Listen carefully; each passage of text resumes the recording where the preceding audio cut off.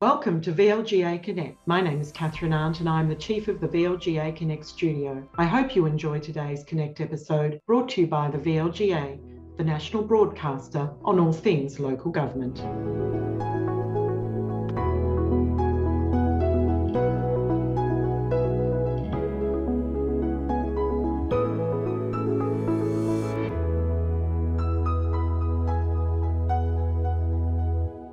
Well, hello everyone. It's governance update time from VLGA Connect, brought to you by Hunt and Hunt Lawyers, with me, Chris Eddy, and him, Stephen Cooper. It's sounding a bit too close to two Ronnies for me, Chris. Hello. No, that'd be at the end. It would be. Yeah. Hopefully, most of our listeners and viewers are old enough to understand that reference. No, well, I was saying, Chris, hopefully they're too young to know what we're talking about. Oh, that's true too. All right, welcome. How's your week been? My week's been good. I got to go out to Hume City Council and do some, on behalf of VLGA, and do some work with the councillors around diversity, and they were terrific. So, yeah. Excellent. Well, I've had a good week. I've had a bit of time in Whittlesea looking at some terrific local operations like Big Group Hug and this magnificent new vineyard and function centre development that's coming on stream very soon. It's been some exciting stuff happening, I've got to say. Oh, that's good. The benefits of that role that you're occupying out there, Chris, that you get to do fun stuff like that. So let's have a talk about more fun stuff, the funnest stuff there is in local government. Oh, we've got a list, a plethora, Chris. We do have a plethora. So some big news, actually, significant news in the overall scheme of things, in that the pending name change for Moreland City Council to become Merribeck City Council has now been gazetted, which means it's about to become as official as it can be. Well, that was quick, wasn't it, Chris? It didn't take quick. very long at all. No, I was surprised, actually. I thought it might take a little bit longer than that. Sometimes the wheels of government move a bit more quickly than other times. So, I just think, look, terrific. And it's worth thinking through the process, Chris, that the council consulted with the traditional owners who said, we'd like you to do this. And it's been done. And yep. And you're right, it's been through a process. Not everyone, as we know, was happy, but it's a done deal now. So as of the 26th of September, I think it is, it comes into effect, and we move on. I think so, but I think it also represents what will be a recurring theme of councils having good faith consultations with traditional owners and receiving advice and guidance as to, what would advance reconciliation with our First Nations people. So, yeah, should be more of it. Now, we didn't actually talk about this, Steve, in our extremely extensive pre-recording planning session, but the monarch has passed, Queen Elizabeth II, and we have a new king, of course. A couple of people have said to me, can you keep us informed about implications for local government? And my response has been, I think there's so much about this, I don't really particularly want to go there. Can we make this a monarchy-free zone, or is there something you've picked up that we need to talk about? I've heard absolutely nothing, Chris. In amongst all of the wall-to-wall media coverage about the event, not much affecting local government, but our listener can be assured if we hear of anything substantial, they'll be the first to know. Yes. A little tip for you, Steve, if you're not already following a Twitter account called Grieve Watch. Are you familiar with Grieve Watch? No, I'm not. Surprised me, Chris. Someone has started an account where they're picking up all of the various tributes to Queen Elizabeth II. Many of them appropriate, many of them just downright hilarious. Businesses, particularly in England, that are offering special deals in memory of Queen Elizabeth II. It's like one I saw this morning for laser hair removal, would you believe? So if you want a slightly different take on the whole thing, follow Grieve Watch on Twitter. Thanks, Chris. We'll keep it nice. Okay. Very good. Shall we now move on to some more local government news of the week? Yes, Lee. Whitehorse City Council, Steve, has this week announced that they are going to introduce a waste service charge, which will be itemised on their rates notices as of next year. Not out of the ordinary. In fact, 76 councils now, I think, or 75, will have a waste service charge. So the thing that caught my eye about that is once Whitehorse does this, there'll be 3 councils left that don't. I don't know who they are. Someone listening or watching might, but that's interesting. I felt terribly remiss when you raised that topic, Chris, because as a Whitehorse ratepayer, I got the paperwork. I looked at the bottom line on my rate notice and went, oh, well. Yep. I put that to one side and realised there was a whole other piece of paper saying that a waste charge had been introduced. And I sort of went, oh, that's interesting. Didn't even read it, put it to one side because I, was so struck by the normalcy of a council having a waste charge and how sensible it is. So I can only assume you're being honest when you say you didn't read it properly, because my understanding is it's not yet introduced. It's probably telling you that it will be introduced next year. Well, it may well be, because as I said, I didn't read it properly. I just saw something about a waste charge and thought, oh, isn't that interesting? So I haven't even looked at the itemised amount on my rates bill, because of course you just go to the bottom line. Yeah. So in terms of transparency, this is a good thing, isn't it? Because it makes it really clear what the cost of delivering those waste services is to the council and to the ratepayer. And as the Mayor said in what I thought was a very well crafted public message, those properties that have effectively been paying for the service but might not actually have it, given the nature of their property, will no longer be charged for a service they're not getting. So that's got to be a good thing. Yeah. Oh, look, and that's a complex issue, Chris, because of course, and we've talked about this before, that not every ratepayer should feel that they're only paying for the services they get. So in terms of that, it's not unusual that someone might, you're paying for a library, it doesn't mean you have to use the library. That said, there's under all the local government acts we've worked under, there's been provision for special rates or charges or service rates and charges, however you'd like to describe it. And those provisions are there for a reason. So it makes sense to have a waste charge, which can only be applied to, defray the cost of providing that service. Yes. Absolutely. All right. Well done to Whitehorse for highlighting the issue. I sense you want to say something more about it. Oh, thanks, Chris. The only other point I was going to make is my understanding, Chris, is also that the waste charge falls outside the scope of the rate cap. And given where we are at as a community in terms of the cost of provision of waste services, it does make sense to separate out that cost. Okay. That's all I had to say. Okay, no, that's good. That was good added value. Thank you, Steve. That's why you're here. I think that's why you're here. Thank you. Damned with faint praise. Monash City Council has alerted its residents this week to printed flyers being distributed in the community using the council's logo without the council's permission. And I understand that these flyers include private information or personal information about people, which is something the council would never do, of course, contravenes all those privacy principles. And the matter's been referred to Victoria Police, Steve. Yes, and it says in the council's media release, the council would never publish or distribute information that identifies a resident individually or includes private information. So that's an interesting one, Chris. And I mean, I think in that sense, whether it crosses a legal threshold, that the notion of protecting the council's logo and, images and brand is an important one. So we wish Monash Council success on that little project. Yes, I haven't seen it, so I don't know what it's about. But I did wonder, is this something to do with the fact that we're approaching a state election? Are there some sort of political issues bubbling away here that someone's trying to drag the council's name into, perhaps? I don't know. I'm just speculating. That would be mere idle speculation, Chris, and we'll file that under watch this space, so our listeners shouldn't be surprised if it pops up again. Speaking of state election-related matters, we were aware, and I think we commented in passing a few months ago about the creation of the Victorians Party, which includes some well-known Northern Metropolitan Region councillors. We have the news this week that Victorians Party has been voluntarily deregistered.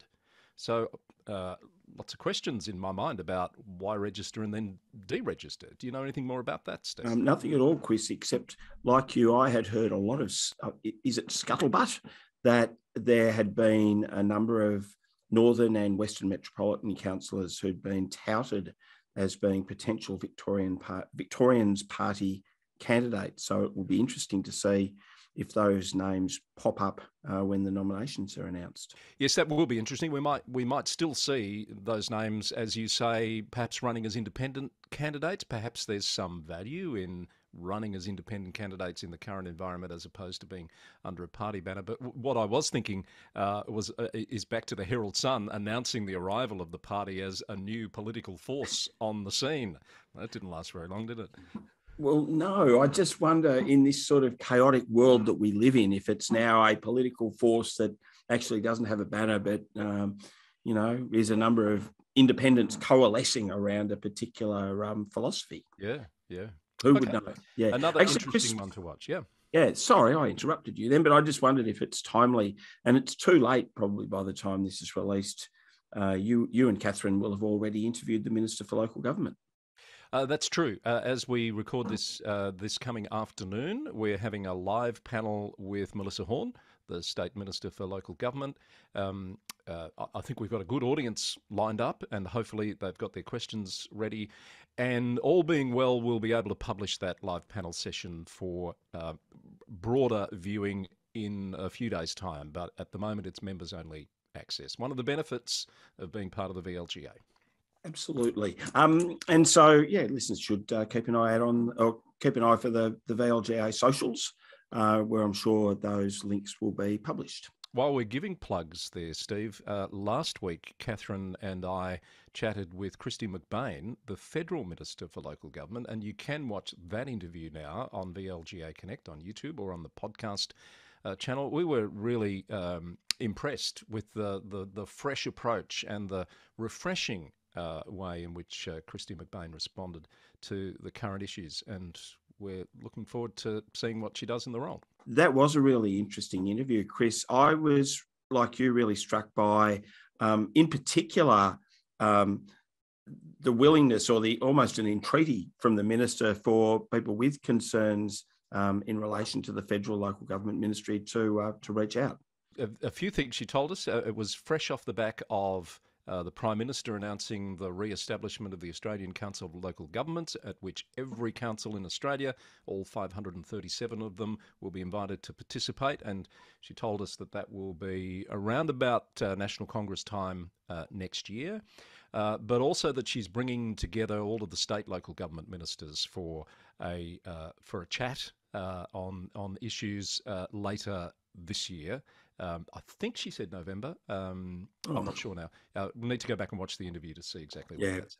Yeah, well, Victoria might not be the biggest contributor in November, not because of any kind of political failing, but just really our electoral cycle, Chris. Yes, and caretaker period, etc. All right. Back to our list of news items this week. I know this one is one you've been following for quite some time. A matter at VCAT to do with FOI access involving a Surf Coast Shire and a Surf Coast Shire councillor. And there's been a decision handed down, Steve, which I'm sure you've read with great interest. Yeah, I have, Chris. And I doubt that we'll do it justice, except to say that there was a matter at VCAT in the last few weeks in the names of Wellington and Surf Coast Shire, where Councillor Wellington, as a private citizen, sought access under the FOI legislation to some of the council's staff satisfaction survey results. So that point that it was the application was made as a private citizen was interesting. That VCAT refused to or ordered that the verbatim comments from staff not be released was interesting. There's a kind of a backstory, I think, and you would have had this situation as well, where, historically, even internally, the results of such surveys are not always shared, even at a very senior level, because of the sensitivity. However, the VCAT Commissioner basically found that and we're talking about data that was several years old, but there was no reason to not release that. And I've got to say, I'm a little bit torn, Chris, that I just think, and I think it's that real tension between the fact that we've got transparency principles, which sort of indicate that there is a right to know. I'm not convinced that this sort of information being in the public domain is on balance useful, because there are so many dynamics associated with the collection and use of such data. And I'm sure you've got a view on it. I'm very much aligned with that. I think it blurs the lines even more around. I know technically when it's released under FOI, it's to the world at large, so it's public information, and the councillor here has applied for the information as a private citizen. I think there's a couple of streams to this. One is about that thing we've talked about, whether you can actually take your councillor hat off and be a private citizen. Let's park that to one side. But the legislation's pretty clear about the role of councillors being in that strategic and policy-making sphere, and the CEO has the operational sphere. This is staff-related information. It's internal operational information, in my view, and I just think it blurs those lines even further. What is a councillor to do to understand the extent of their role when you have these types of decisions being made, which I think complicate it even further? The other thing I think about here, Steve, is the council law's role as setting tone from the top, and absolutely must have a role in influencing culture and guiding the CEO in terms of delivering on the culture that they as the leadership team want to see. How far does that go? I think that's a really vexed issue for councillors and organisations. Oh, look, it is. And a lot of it goes to the good faith with which the information is received and used. Chris, I think there is certainly, and there are CEOs out there who will have a far better understanding of this than me, because this is quite nuanced as to how a CEO takes the results of the satisfaction survey and briefs the council to give them an understanding of what's being managed, and going into more particular detail how that information is used, I guess, sensitively in doing the the performance review and of the CEO, by the council. That's a really tricky kind of a path to navigate without just handing the information over, because show me a staff satisfaction survey and I'll point to a group of people who will say to you that communication from the top's no good, we're not paid enough, and I'm sometimes a bit unclear as to where the organisation's going. Like, there are always elements of those surveys where the organisation is seemed to be not optimal according to the results, because it's an organisation full of people. That and doesn't mean there's always room for improvement. Absolutely. That's the whole idea, to frame the survey in a way that points to the critical issues. The other issue, and it's probably the only area where I would take, I use the word issue twice in a couple of sentences, where I would take issue with the VCAT decision strenuously, is that the Commissioner used the word petulant when the submission was made that the release of the data might cause council staff to be reluctant to participate. And again, we know that getting a strong building the trust to have a strong participation rate by staff is always a real issue in the conduct of these surveys. And I think where staff, for whatever reason, they might be fearful for their jobs, they might have loyalty to their manager and not want to, not want to impugn them. They might, in some organisations, feel that they'll be, victimised if their results aren't the same as another part of the organisation. I think where staff are reluctant to participate, I wouldn't describe it as petulant. I think it's, I would always think it's in good faith. So I think it was a pity that language was used. Yeah, I don't think it was a great characterisation either. The other thing that occurs to me through all of this is, and I'm not for a minute suggesting this is the case in this particular instance, but the potential for that sort of information to be used by councillors who have an issue with their CEO as a weapon in that whole performance dynamic. Yeah. That concerns me. I agree, Chris. And I think that takes me to my last point on the topic, that one of the real pities with with this matter going down this path is we are now looking at resolving the issue within absolutely a legal frame, so if it's legal, therefore we should. Whereas in fact, the really big issue is more around communication. How do CEOs communicate the information? How do council, as the high level leaders in the organisation, receive the information and use it wisely? And I just think it's really important that we're not distracted from that area. All right, enough said on that one. Although there's a link to an issue that's playing out in South Australia at the moment, Steve, as I believe you're aware. There's a person who's nominated for election to Charles Sturt Council this past week. As you know, elections are coming up, and this person is someone who has, in the past, made numerous complaints and sought to access information under FOI, which the council has spent apparently about $160,000 on investigations and processes. Is the story, Chris, and would you describe, I'm just thinking, Mr. Carlo Moschino as an enthusiastic user of the FOI legislation in South Australia? Yes, you might describe them as that. The council would describe them as an unreasonable customer because they used their unreasonable customer complaint procedure to ban him for quite a considerable period of time. I think it was a year or 2 years that he was unable to make further complaints. And Wayne Lyons, the ombudsman in South Australia, was none too complimentary either, Chris.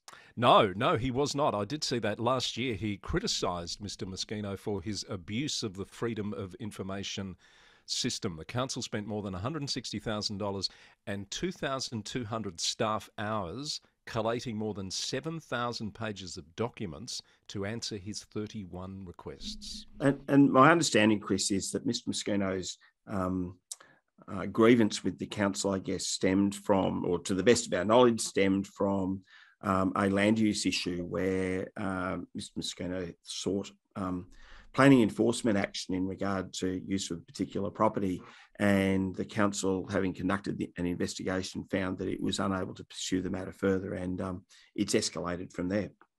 Sure has. So we'll watch that with great interest, is what I'm trying to say. It'll be interesting to see if he gets elected to that council, because that will create a very interesting dynamic.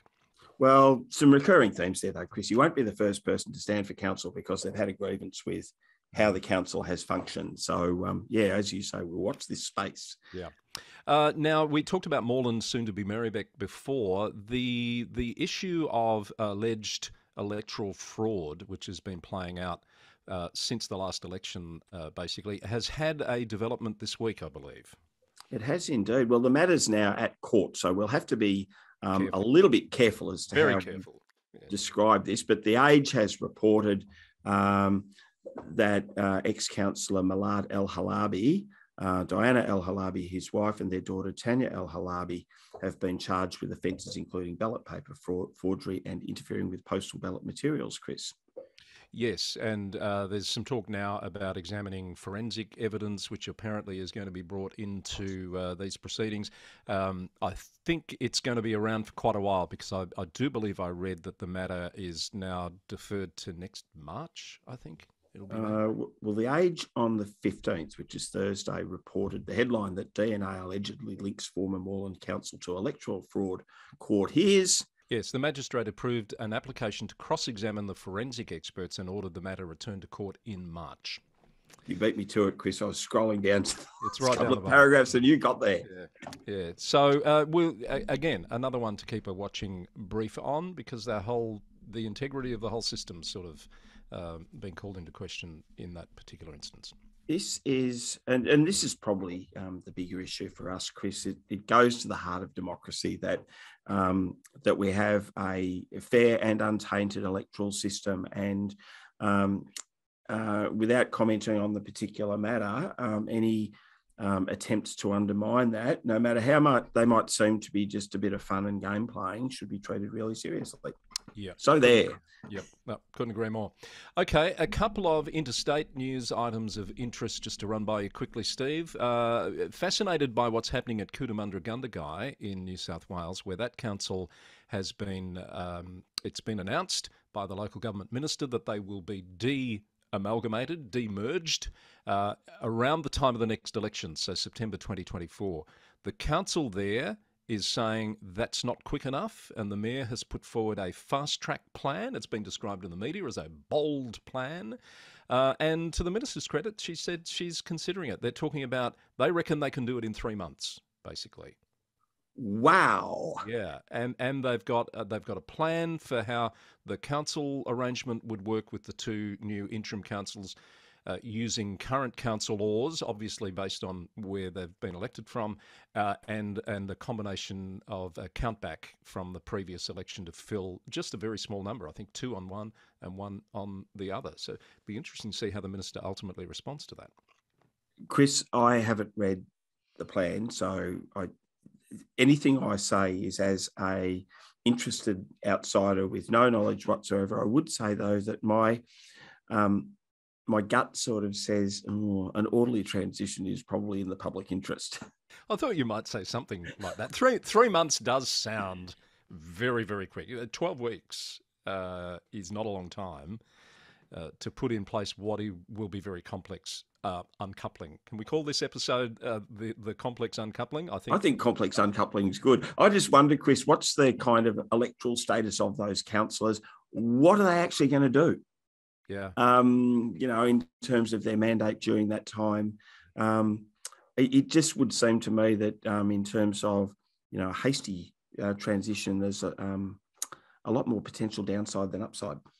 So what the minister said, to be fair, is that she's considering the proposal as well as a range of alternative options available for the process. That seems pretty sensible. Measured is the word I'd have used. Measured. In Tasmania, you will recall we spoke of this story a few months back where the former mayor there, Debbie Wisby, she stood down over this, where she'd been accused of improperly using her position and improperly using information or misusing to rent her Airbnb property to 2 acting general managers at the council over about 3 months at a significantly reduced rate. She says, and I actually think it was a genuine attempt to assist and save the council money, because apparently accommodation was really hard to come by. Others did not see it that way, and neither did last week, or this week, I think, a magistrate, and she was found guilty on 4 counts. Although, and Chris, you'll understand that what I'm about to say to you comes from a good place. I don't think it matters what you think, except that the magistrate thinks the same thing, in the sense that where did this matter land? The magistrate found Councillor Wisby guilty, but again, what was the penalty? There was no penalty, and that's, I think, the rub here. So the magistrate described the whole thing as unusual and illustrating good intentions, and what he actually said, and I quote, is that she'd already faced really significant consequences and did not impose any further penalty. However, she was convicted, so she has this conviction now on her record, and as the case was made by the defence team, she's going to find it very difficult to get government board appointments, those sorts of things that you would expect someone in public life to be doing if they still want to have a career in public life. It's going to be very hard for her. Yeah, put the conviction to one side. To me, it seems an example of the system working. In regard to it's the role of the magistrate to set the penalties. Often councils are in this situation where there will have been deemed to be an offence, and people will say, oh, you shouldn't prosecute someone, it's only minor. Well, that's, if prima facie an authorised officer thinks there's been an offence, then the role is to put the matter before the court. And there are checks and balances in going through that, and the court will decide on the seriousness. Now, in this case, the court has said, actually, it's an error of judgment that warrants a conviction, but by the same token, the penalty's enough. Yeah. So, I think it's a nice example of the system working. And probably didn't have much choice on the letter of the law. And someone said to me, "This is ridiculous. Doesn't pass the pub test." The woman was trying to do the right thing. However, I did remind them that these integrity systems develop over time to deal with issues when people are actually trying to circumvent the system and do the wrong thing and gain in ways. It's complex, but the rules are there for a reason. Yeah, and there are circumstances with misuse of position where people are acting with good intent, trying to help a mate. Some backstory. It's been difficult for them. I just wanted to cut through. I shared the confidential information because I think those people really deserve to know. So that notion of what was the intent, certainly it's a relevant factor, but it's not the only one, Chris. No. And I think it would have been pretty difficult for the court to find not guilty, and integrity would have been the poorer, because then what is the standard? Yeah. All right, time to wrap up, although we do have a couple of classified announcements to make. We hinted last week that we thought Campaspe Shire might be getting close to appointing a CEO, and that is what occurred on Friday, but announced on Monday, Steve. Yeah, and congratulations to Mornington Peninsula Shire Director Pauline Gordon, who's the successful candidate and now has the good fortune of moving up to the beautiful Shire of Campaspe on the Murray. Yeah, and the Campaspe. Terrific appointment. Great to see a second level stepping up and cutting their teeth in a CEO role in a place like Campaspe. I think that's terrific, and a female appointment as well, which is great for the numbers. We're nowhere near parity, but it all helps. And another big tick for the LG Pro emerging and XLP leadership type programs, because Pauline's come through one of those. Another graduate, yeah. No, lots to like about that, Chris. So yeah, well done to all. Good stuff. And the Bull Oak by-election candidates have been determined. There are 6 candidates. I'm not going to read them all. That by-election is happening. I think election day is the 15th of October. So we wish everyone well with that process over the next few weeks. Chris, I became alert to that by, and I'd recommend, if anyone's not, that they ought, following the VEC Twitter account. And the candidates list with their candidate statement popped up on my Twitter feed, and I had a read, and 5 of the 6 candidates have submitted a statement. Yeah. And I'd have to say, what a quality list. So lucky people in Bull Oak, because I would have found it really hard to sort of choose who I'd vote for. They're a terrific group of candidates. I was really pleased to see there were 6 candidates as well, Steve, because if you just look across the border in South Australia, there's a growing list of councils there that have failed to attract sufficient nominations for positions on councils. Even some mayors, like there's 2 councils that will need to have supplementary elections after this round of elections at considerable cost, because nobody put their hand up for the mayoral position. That's a pretty sad state of affairs, I reckon.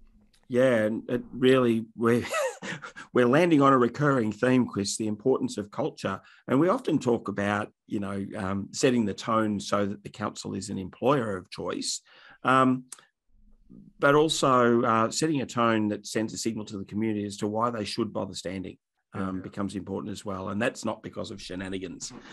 No, no, absolutely. And I'll give you one example. Tumby Bay, there are 4 councillor vacancies that will remain unfilled because they've received no nominations.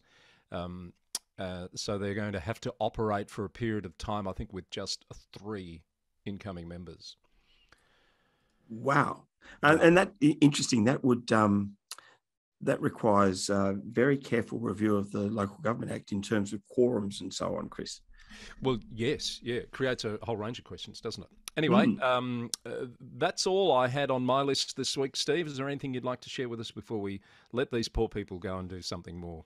No, they should go. I think. Off you go. Done enough. Bye. We'll see you next week. Thanks to Hunt & Hunt Lawyers for sponsoring the program. I've been Chris Eddy. You've been who? I've been Stephen Cooper. Stephen Cooper. Goodbye from me and goodbye from him. Cheerio.